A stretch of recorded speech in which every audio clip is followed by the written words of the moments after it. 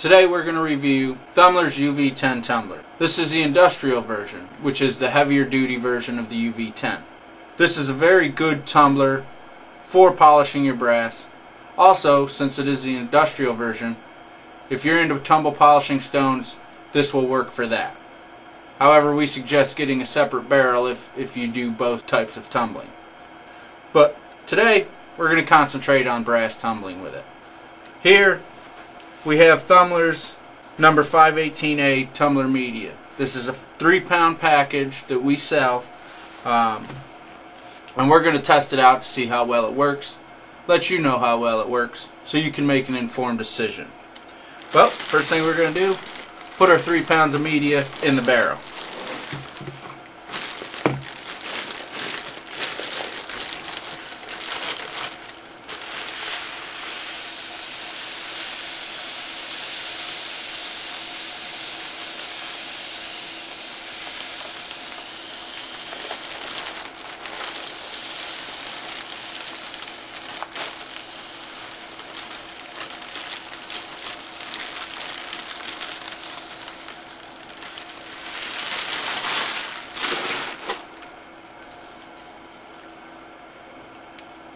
May look like it's too full using the full 3 pounds.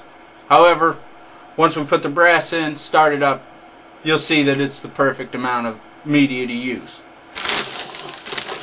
Here we have about 200 shell casings that we picked up at the range.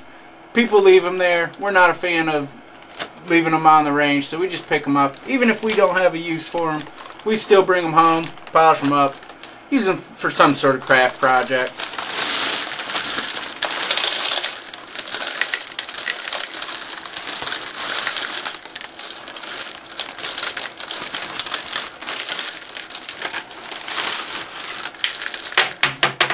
Get the majority of them in there, start it up, let those work down in the media.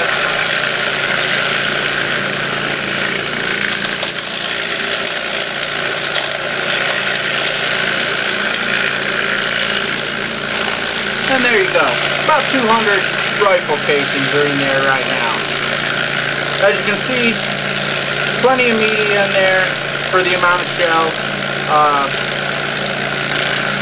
We got the action that we're looking for, so we're going to go ahead, turn this unit off, put the lid on it, let it run for 2 hours, and we'll get back at you with the results. Well, the Thumler's UV-10's been running for about 2 hours now with the brass in it. Let's shut it off and see how it turned out.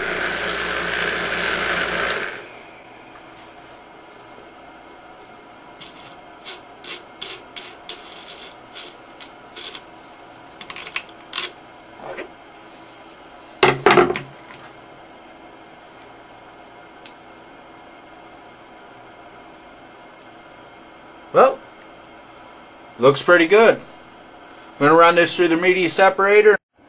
Okay, so here's some before and after brass.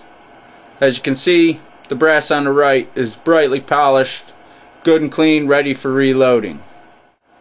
And there you have it. That's a review of the Thumler's UV-10 tumbler using Thumler's 518 treated corncob media.